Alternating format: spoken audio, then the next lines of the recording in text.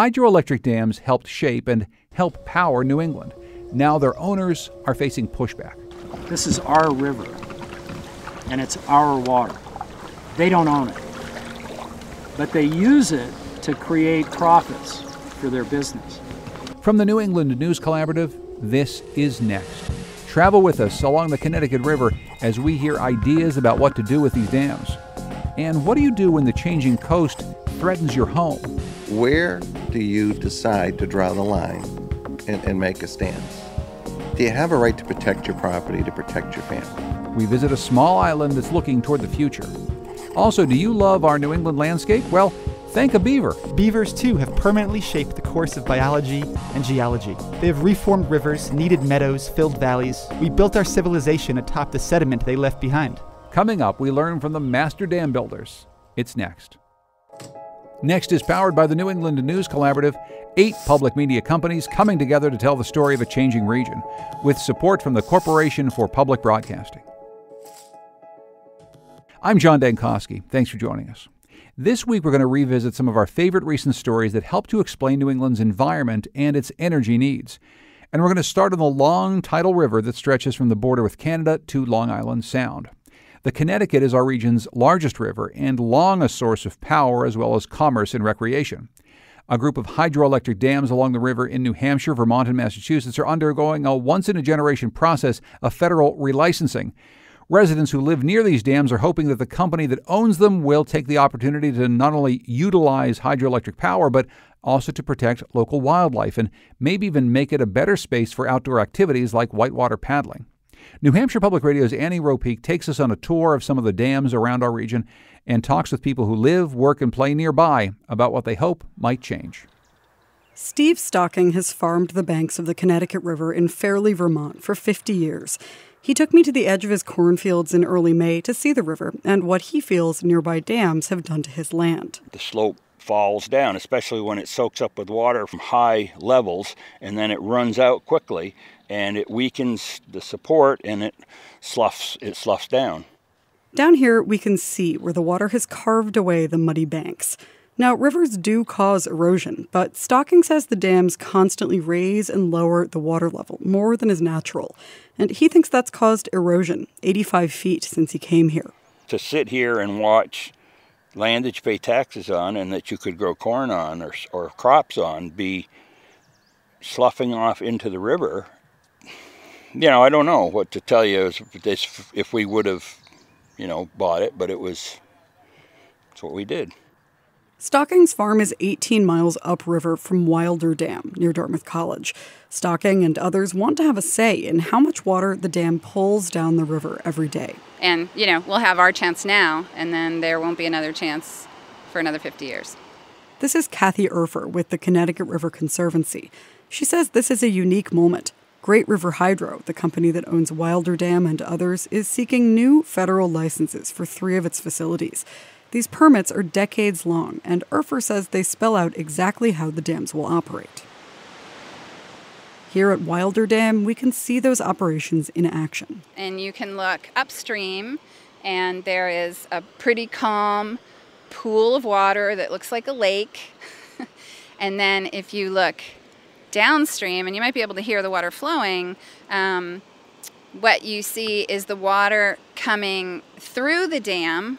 There's basically like white water below the dam that then is flowing down. As that water flows, it runs through turbines that create electricity.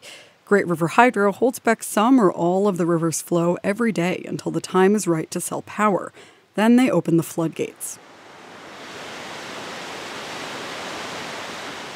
Further south is Bellows Falls Dam, another that's up for relicensing. Kathy Urfer shows me how excess spring meltwater is rushing through a channel on the side of the dam called a bypass.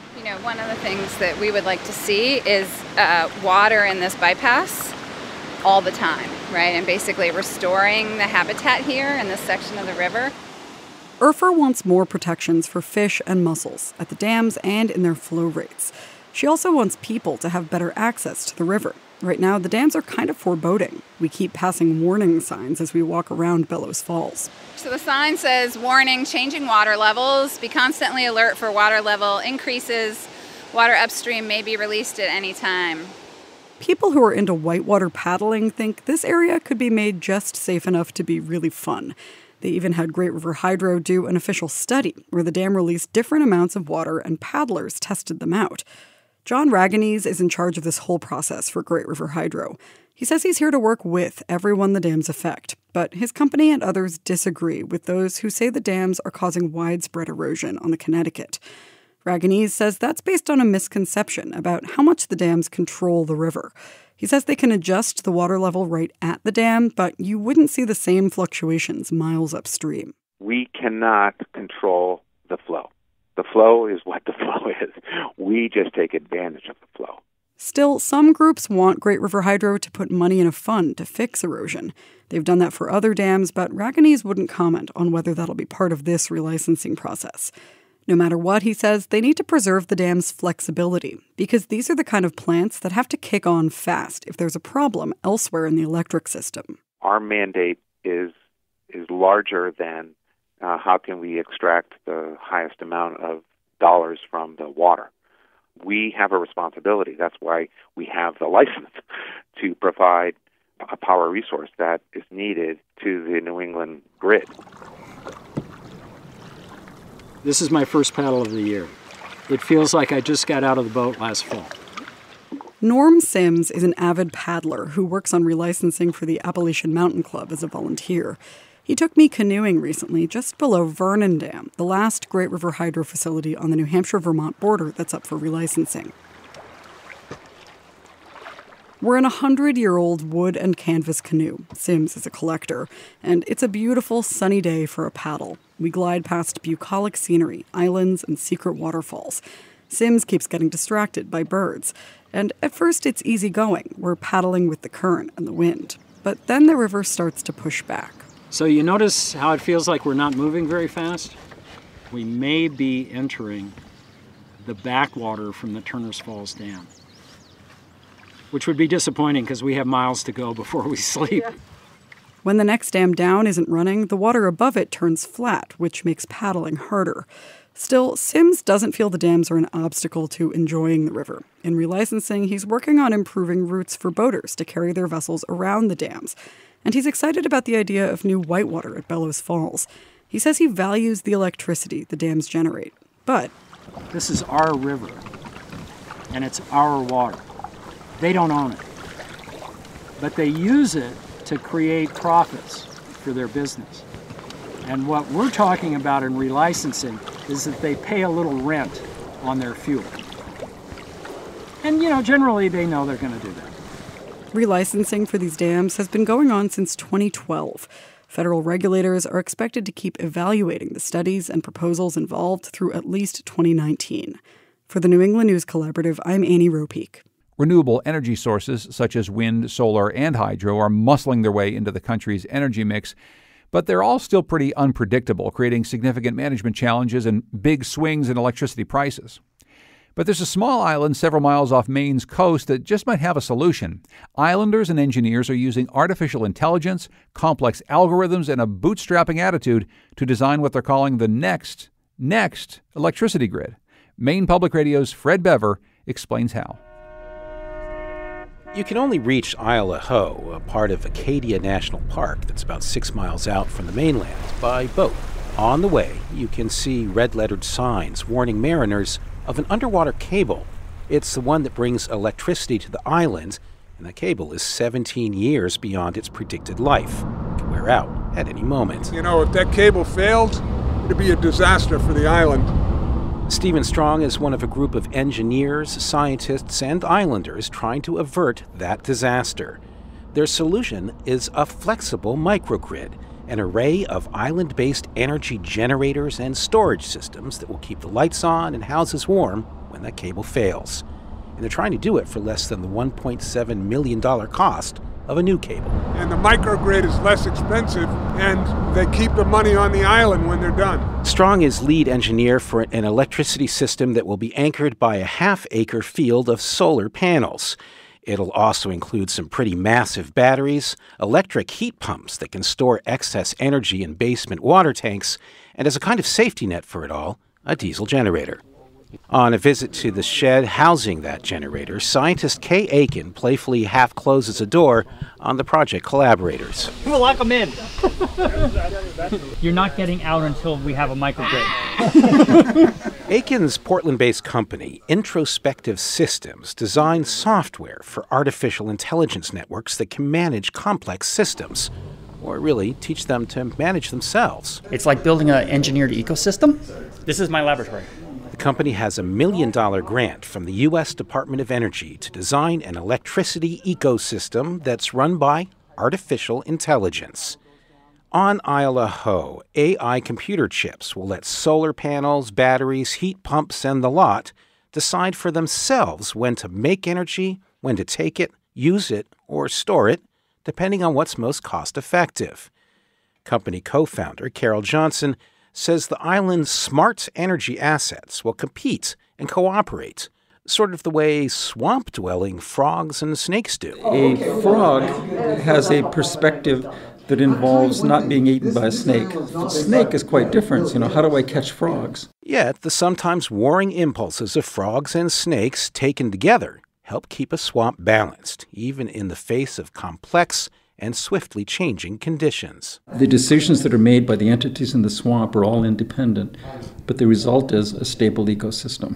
And so that's what we're trying to achieve in terms of the systems we design, computationally stable ecosystems. Such as a self-controlling microgrid on Isle of Ho. And you can scale it up, linking one microgrid to another and another, then to the electrical network for a region, all the way up to the entire nation's grid. Instead of today's centralized command and control system, the next grid would be decentralized. It would be controlled, says Kay Aiken, from the grid's edges by the collective decisions of the electrical swamps, frogs, and snakes. It's AI-enabled devices. And you can do the very fine control with thousands and tens of thousands and hundreds of thousands of devices without a supercomputer. That will more effectively respond to the multiplex of non-polluting energy sources that are proliferating around the country, she says. And if any one section of the system suffers a catastrophe, maybe from a storm, maybe a cyber attack, it can quickly be shut off from the rest. It's more reliable, it's more robust, it's resilient, failures are isolated. For the president of the island's electricity company, Jim Wilson, a sophisticated vision for a renewable energy future is all well and good. But the bottom line is that the local experiment will protect islanders against the unaffordable cost of replacing an old underwater cable. At a minimum, it prevents a collapse of the population. But down the road, we should have very stable prices and maybe even competitive with the mainland. Wilson says the collaborators hope to get this small model for what eventually could be major change in the nation's energy systems up and running by New Year's Eve. For the New England News Collaborative, I'm Fred Bever in Portland, Maine. You can hear more stories like Annie's and Fred's about the future of renewable energy in our series, The Big Switch. It's at nenc.news. Coming up, coastal communities in New England adapt to rising sea levels. It's next.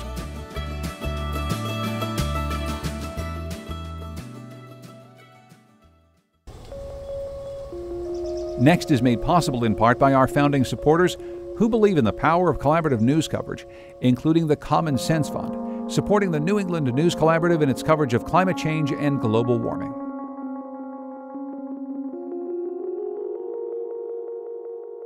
Sea levels are rising at a fast pace, affecting lives around the country and around the world. Elizabeth Rush grapples with the impact that sea level rise has on the people, animals, ecosystems, and landscapes in the U.S. in her new book called Rising, Dispatches from the New American Shore. She joins us now. Elizabeth, welcome to Next. Thanks for having me. I'm wondering if you could start with a brief reading for us from your book. Absolutely. I'll read from a section that is actually in the first chapter of the book.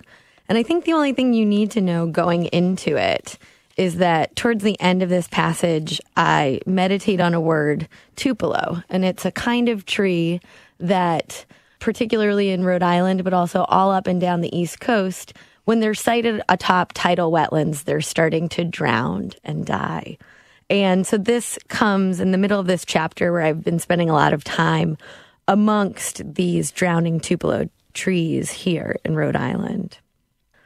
5 times in the history of the Earth, nearly all life has winked out, the planet undergoing a series of changes so massive, the overwhelming majority of living species died. These great extinctions are so exceptional, they even have a catchy name, the Big Five. Today, 7 out of 10 scientists believe that we're in the middle of the 6th. But there is one thing that distinguishes those past die-offs from the one we're currently constructing. Never before have humans been there to tell the tale. The language we use to narrate our experience in the world can awaken in us the knowledge that transformation is both necessary and ongoing. When we say the word Tupelo, we begin to see that both the trees themselves and the very particular ecology they once depended upon are, at least where they are rooted, gone. Sometimes a key arrives before the lock. Now I'm thinking sometimes the password arrives before the impasse. These words, when spoken or written down, might grant us entry into a previously unimaginable awareness that the coast and all the living beings on it are changing radically. It's a sobering thought that you leave us with early in this book, and I want to get to some of the specifics of that sobering message, but I want to get back to that word Tupelo. Tell us more about the Tupelo tree and why you use this metaphor. Well, it's a metaphor, I think, that presented itself to me physically. During my first weeks of living here in Rhode Island, I moved up from New York City, and I took an interest in the tidal marshes of Rhode Island, in part because I had been writing about sea level rise for quite some time, and I know that tidal marshes are one of the most endangered, most vulnerable ecosystems we have to climate change. And so I started visiting these marshes in Rhode Island to see if they were showing the early signs of sea level rise. And of course they were. And the way that sea level rise, I think, is in some ways most immediately manifest for the everyday outdoor appreciator or environmental enthusiast is that if you go to tidal marshes around the country, you'll see often these ghostly silhouettes, these trees, these hardwood trees that have died because they're starting to suck up salt water through their root systems. And so here in Rhode Island, a tupelo is a common tree that you'll see along the coast in tidal marsh ecosystems. But in a place like Louisiana, you'll see cypress and live oak. And in all of these locations all around the country, hardwood trees that live in this particular ecology are struggling and perishing because of sea level rise. What was something that happened in your life, a single event that maybe woke you up to the reality of sea level rise? I know it's something that you ask people in the book. For me, it was really teaching at the College of Staten Island during Hurricane Sandy. Our campus remained closed for many weeks after the storm. And when we reopened again, quite a few of my students were missing. And that's when I realized that in this sly and difficult to locate way, sea level rise was already starting to dismantle, change, upend many of our coastal communities. But I felt like that story wasn't really being told in the news media. That's a place that you use to tell the story of retreating from the sea, something that's a big part of this story. What did Staten Island do to cope with rising sea levels in that way? So what followed after Hurricane Sandy was really a surprise for me. Many coastal communities in Staten Island have had long, persistent flooding problems, and they've always found themselves at the bottom of the municipal to-do list. And so as time went on, we got 2, 3, 4 months out from the storm itself, and they had yet to receive any real relief from the federal, state, or municipal level. And so coastal communities all across Staten Island, 9 in total, started organizing themselves. They came together, started a grassroots buyout campaign, and they built consensus from the ground up, and then went to the state's governor to ask that a hazard mitigation grant program buyout be used to help residents move away from risk. And it was granted in 3 out of those 9 communities. I'm wondering if writing about a big extinction event that this perhaps could be is worrisome to you, makes you nervous about how the world is changing. Well, something that I heard in writing Rising was through a conversation that I had and that my students had, again, at Bates College, with a Penobscot historian and scholar, John Bear Mitchell. And I thought to myself, here's a man who's part of this native group of people and who probably has really interesting insights into how do you live through times of tremendous environmental change. Certainly the Penobscot, who were here for many thousands of years before colonists arrived, the coming of the colonists was, in effect, a massive transformation of the plants, the animals, the land, where they had long made their lives. And I wanted to know, how did they deal with that? What John Bear Mitchell said really surprised me. He said, learn the names now so you can hold on to them in your collective memory, in your collective history, even if the objects or the animals or the plants no longer exist. And so I took that very seriously to heart as I was writing this book and thought about how important it is for us to have language to describe the things that we might fundamentally lose in the coming centuries. I love that approach, though. You're a writer and you're preserving language. You're not approaching this as a scientist who goes and does core samples in the Arctic to chart how the climate is changing. You're actually mining something a little bit different. I feel like that's important, and I haven't, Elizabeth, heard too many people who are doing that type of, I don't know, linguistic archaeology. I think it feels important somehow. I do as well, and I think it's in part, my work is fundamentally dependent upon those scientists. Really, Rising wouldn't exist without their work. And yet, I know that for the everyday person, engaging with the language of those scientific reports can be daunting, overwhelming, arresting, and also essentially sort of create a threshold where folks don't necessarily engage with them because it's a little bit starts to sound like insider baseball. And so I wanted to really write a book that used language that was both given to me by folks living through these changes from their observations, using their eyes on the ground to describe what was happening, and that also then could use poetry and lyricism to speak to a broader audience all across the country. I think that some people, as you would say, look at the science behind climate change as a bit of inside baseball. I think that there's a certain number of people who view it as something that's just not happening and they want to deny the presence of the facts that you lay out. But I think that there's a third category that we might want to guard against, which is people who feel so profoundly beaten down by a type of reality they see hitting them right between the face that, yes, we're slowly killing the planet and it's all incredibly hopeless. I'm wondering if you have to fight back against that. It's just so hopeless. Why do you even bother? Well, I think it's interesting. I think a lot of our public discourse around climate change certainly tended towards the apocalyptic over the past decade or so. And I think that was done out of this real deep desire to get folks aware that it was happening and to care about it. And I think, as we can see over the past more recent time, 2 or 3 years, more newspapers, more radio stations are doing climate change coverage. And so I think that means that it's also time for us to think about news stories that we can tell about climate change, because certainly the apocalyptic ones lead to a sense of despondency and despair. I think Rising tries to do that in a really fundamental way by telling the stories of folks who are living through persistent flooding, higher tides, stronger storms, and asking, what do they do when the ground beneath their feet starts to disappear?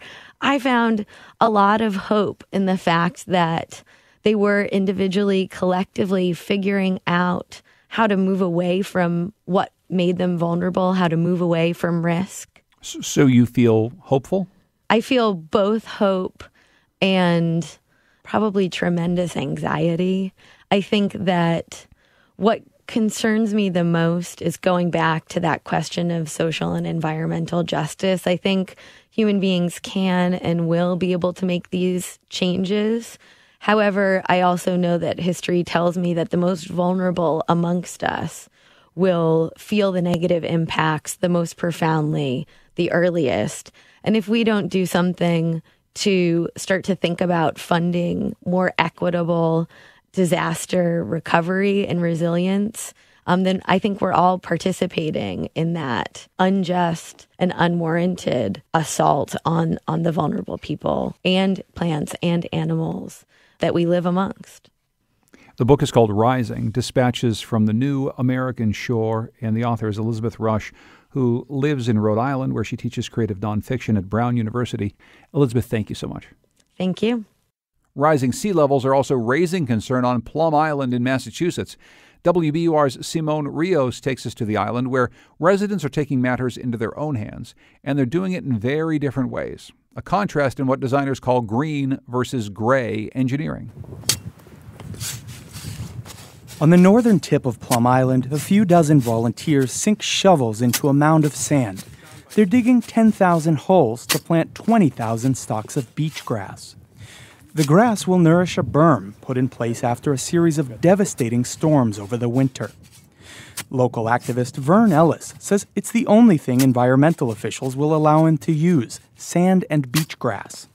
He knows it's an effort worthy of a Don Quixote, but he hopes the beach grass buys his little La Mancha a bit of time. The grass grows really, really deep roots, 3-4 feet down, and it spreads. And it basically holds the sand in place. And this stuff is really resilient. It could get buried up to about a foot of sand and it will come back up through it. Ellis and his neighbors live on Reservation Terrace, a dozen shoreline houses at a flashpoint in Plum Island's struggle against erosion. He organized his neighbors to buy and plant the beach grass in the 100 feet of sand that separates their houses from the ocean. Ellis says the grass planting comes in response to a massive movement in the sand at the mouth of the Merrimack River, which opens to the Atlantic Ocean. Well, it's kind of funny because when we first moved here, there was 400 more feet of dunes out into the river. So you're not going back 50 years in family history, you're going back 5 years. Yeah. The cause of the erosion is a matter of debate. Some residents blame a jetty repair project conducted by the Army Corps of Engineers 5 years ago. The Army Corps attributes the erosion to natural cycles. Regardless of the cause, Vern Ellis and others on Reservation Terrace say 4/5 of their beach has been washed away. Up near the New Hampshire border, Plum Island is an island of sand, one of 681 so-called barrier beaches in Massachusetts, with ocean on one side and a bay, marsh, or other body of water on the other.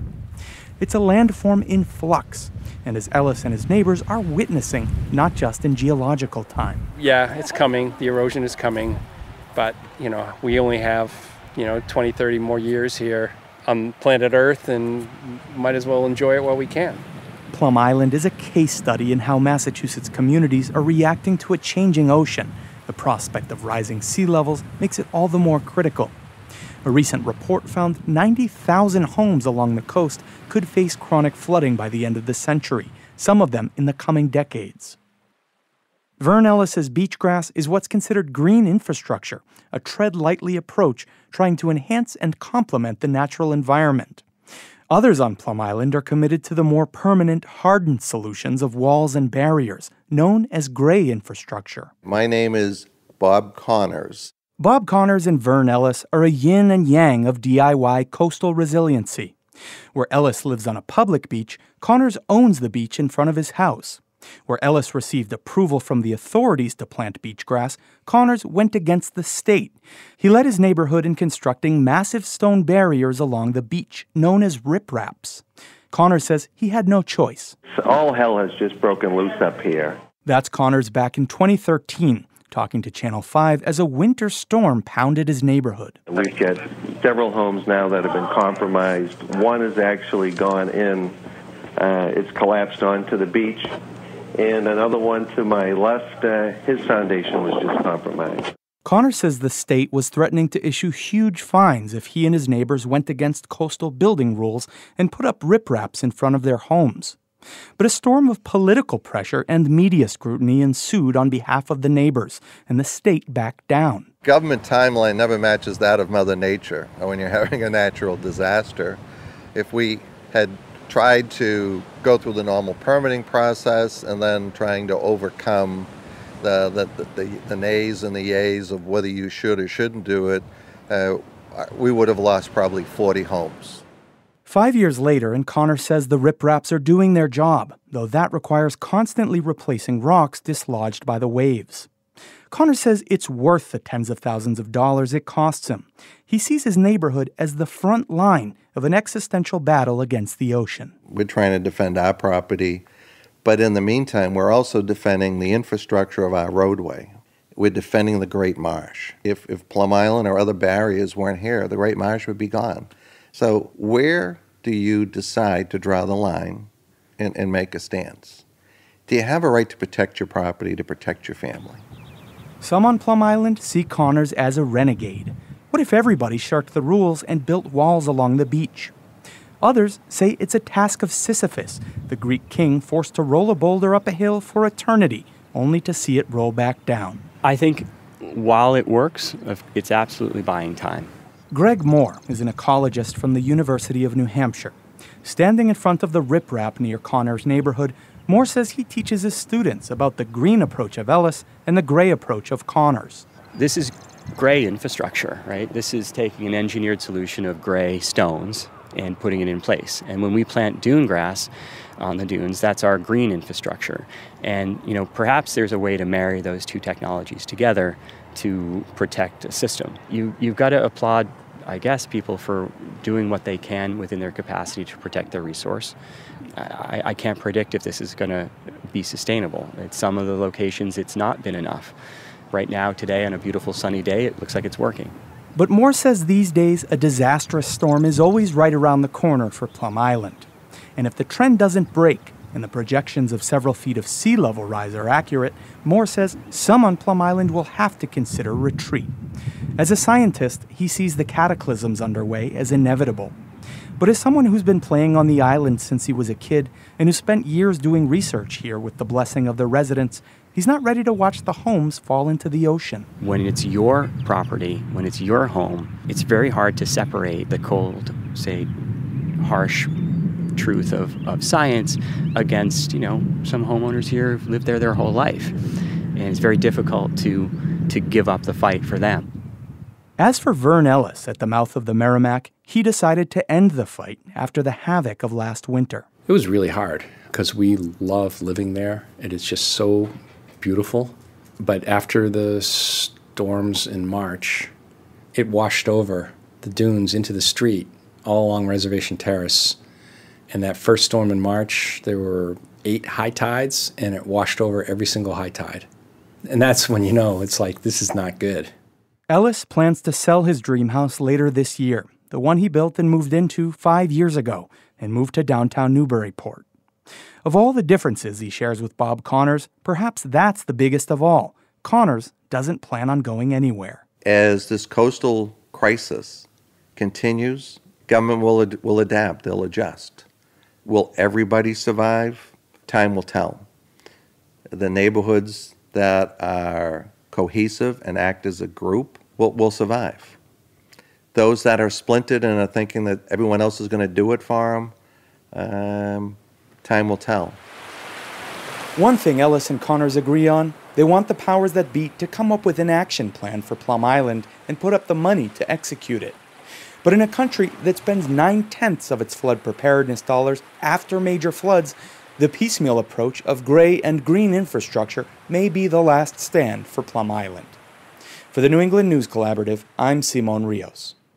And how do rising sea levels affect our drinking water? Well, hurricanes and other severe storms can push seawater toward the shore, and that water, called storm surge, can flood the streets and basements, and potentially the coastal drinking wells. Rhode Island Public Radio's environment reporter Avery Brookins takes a look at how extreme weather events could threaten the quality of drinking water for thousands of coastal residents. Can you give me a hand?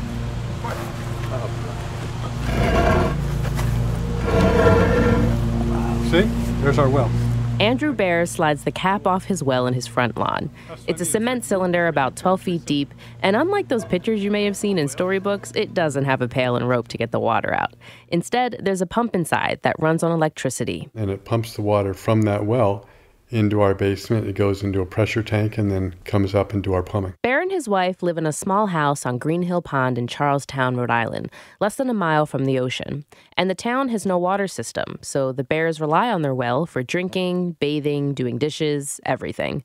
And so far, Bear says that's been working out for them. We have no bacteria or chloroform or really any issues with our water, and it tastes delicious. But relying on water from a well can be risky since it pumps out groundwater. It's not an isolated, magic underground lake, none of that. That's Thomas Boving. He's a geosciences professor at the University of Rhode Island. Boving says groundwater isn't just there. It comes from the rain, and when it rains, the water seeps into the ground and gets trapped. And Boving says that trapped water is fresh water and typically very safe to drink, but it can get contaminated if there are too many chemicals on the surface, or even too much salt. Boving's colleague, Soni Pradhanang, studies water quality. People have reported that they have had instances of where they had, salty water in their well water immediately after these, storm events. After Superstorm Sandy in 2012, several coastal wells in Charlestown were salted. That's the same town where Andrew Bear lives. And salted water is not like the added bonus of having salt on your pretzel. It can cause health problems like high blood pressure and heart attacks, just like a high-sodium diet. Too much salt in your well makes it unusable, and this can happen even if you're far from the ocean. Pradhanang says in New York, storm surge during Hurricane Irene in 2011 was so strong that even wells miles inland were contaminated with salt. The effect was seen in upstate, close to Albany, which is pretty far from, almost 100 miles or more from the Hudson, the Hudson River. In Charlestown, there is no plan for protecting wells in a big storm because you can't physically prevent salt water from seeping into the ground. Professor Boving says that happens when a storm causes a lot of flooding, mixing salty ocean water and fresh water from ponds. If a freshwater system gets replaced by a saltwater system, then that salt water will now, instead of the fresh water, recharge the groundwater, bringing in the salt, causing a problem. And the problem could become more common as climate change causes stronger hurricanes. After a big storm, residents are now required to provide the town with well water samples to make sure it's still drinkable. And if it's not, they just have to drink bottled water until they can use their wells again. Boving and Professor Pradhanang are working on a study to map out the potential impacts a big storm could have on coastal wells so residents can be aware of their risks. Boving says scientists aren't far enough into their research yet to know how severe the effects could be. But it's very likely that if it happens today, many people would be hurting because of their well being salted. Once the wells are contaminated, they can desalinate naturally, but it could take months before the water is fresh enough to drink again. And other alternatives for desalinating cost too much money. But an even bigger concern for homeowner Andrew Bear is rising sea levels, which could permanently salt his well. We can kind of live with a catastrophic event and anticipate it's going to get better. But if it becomes really the chronic repercussions of climate change and sea level rise are definitely going to be a big problem with our fresh water. Freshwater floats on top of saltwater because it's less dense. And if sea levels rise, the saltwater underground does too, pushing more salt into wells and making it harder to access enough fresh water. And Charlestown Town Council President Virginia Lee says the town doesn't have a plan to prevent wells from becoming permanently salted. She says that's because homeowners are responsible for the quality of their own well water. And the state, the Department of Health, doesn't regulate private wells, only public wells. So people are on their own. Resident Andrew Bear knows of a street nearby where people can't use their wells and rely regularly on trucks to bring them their water. It's not clear whether climate change is the cause of that, but it gives Bear an idea of how he might have to live one day if rising sea levels salt his well. And he wants to see a more proactive approach to addressing the issue. We know we're in deep, let's put it that way, right? So we don't need more studies to figure that out. Town officials say they're aware of the problem and they're concerned about it. They recommend homeowners have their wells tested each year to make sure the water is still safe to drink. For the New England News Collaborative, I'm Avery Brookins in Providence. Coming up, we'll learn about the master dam builders. Yes, beavers are next.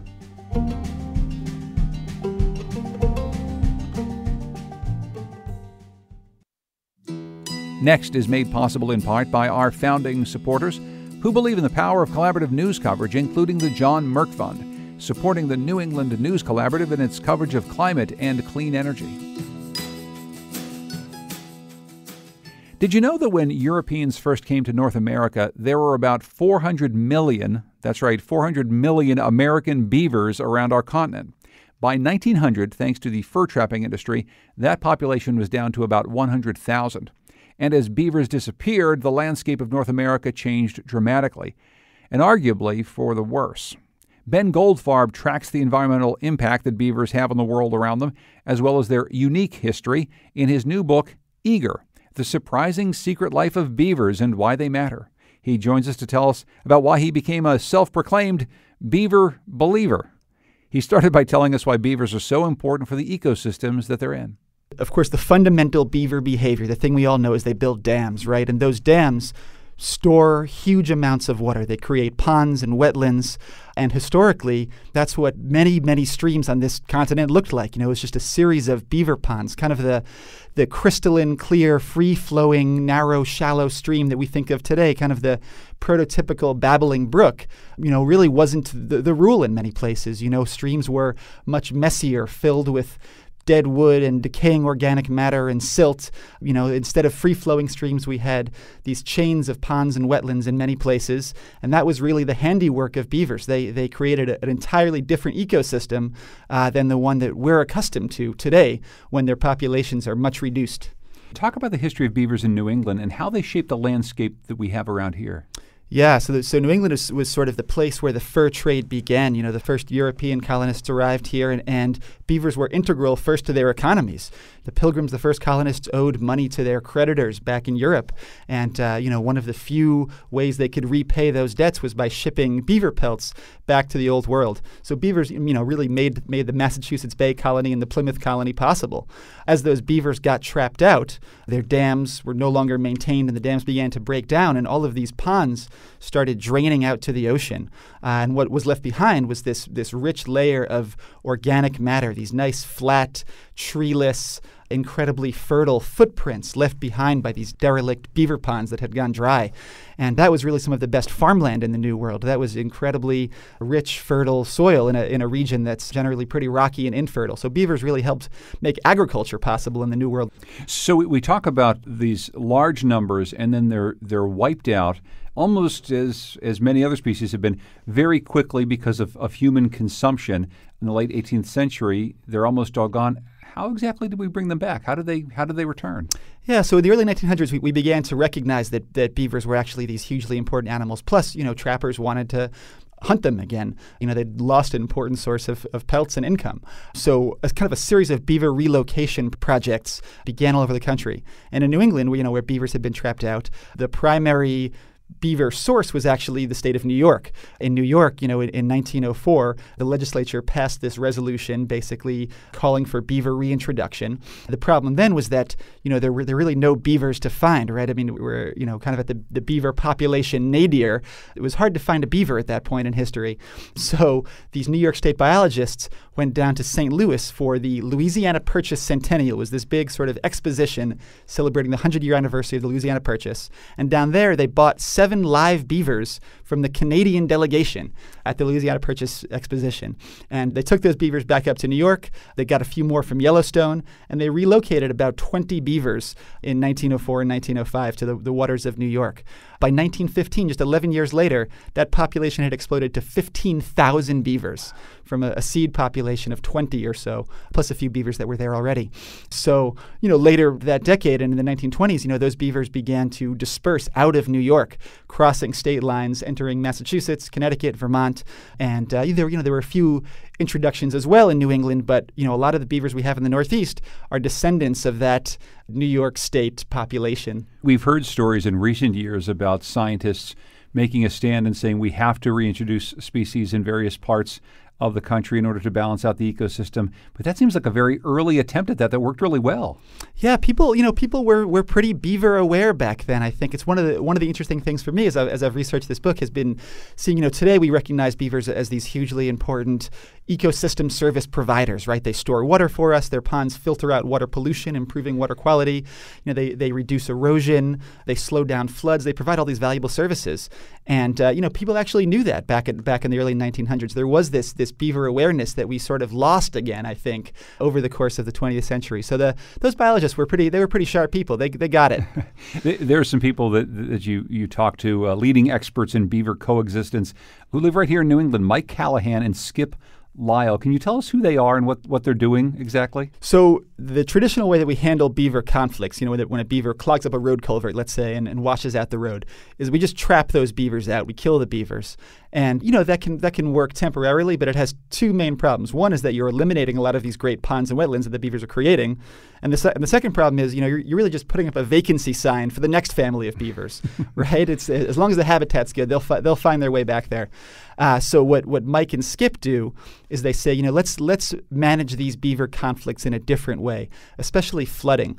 And their solution to that is this thing called a flow device. In Skip's case, it's called a beaver deceiver. It's basically this pipe and fence system that passes water through the dam and regulates the height of the pond. So you can say, hey, I like having these beavers here. I appreciate all the good they're doing for the ecosystem, but, I don't want to snorkel through my backyard. And, have Mike or Skip install one of these flow devices and basically strike a compromise, a water level that's acceptable, ideally, to both rodent and human being.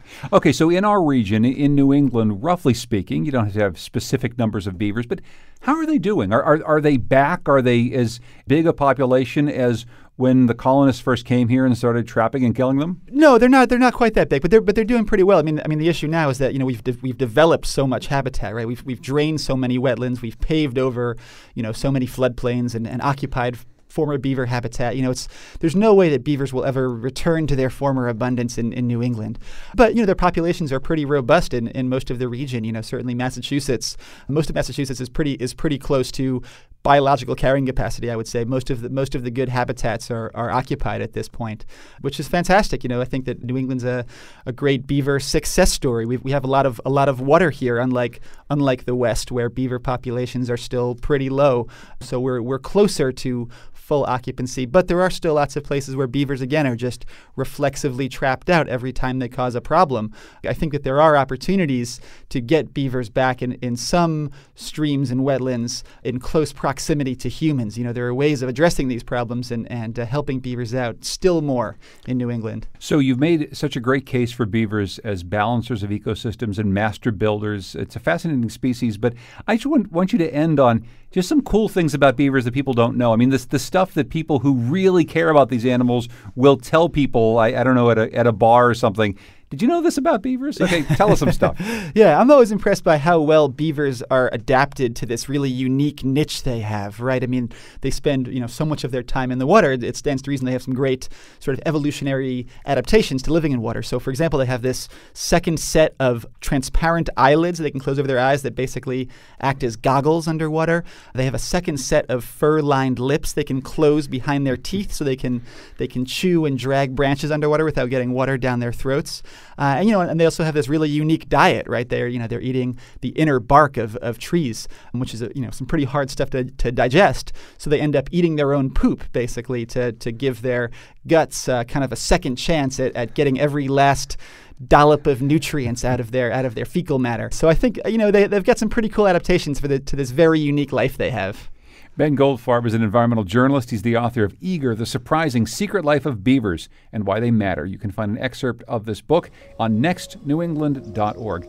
Ben, as always, thanks for joining us. Appreciate it. Thanks for having me.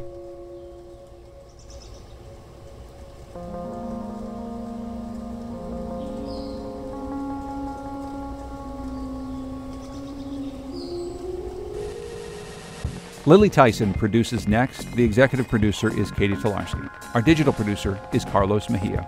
Our theme music is by composer Todd Merrill. Hear more of his music at toddmerrill.com. Thanks also to Goodnight Blue Moon for their song, New England. The New England News Collaborative is funded in part by the Corporation for Public Broadcasting with support from Douglas Stone and Mary Schwab Stone through the Smart Family Foundation of New York and the Melville Charitable Trust.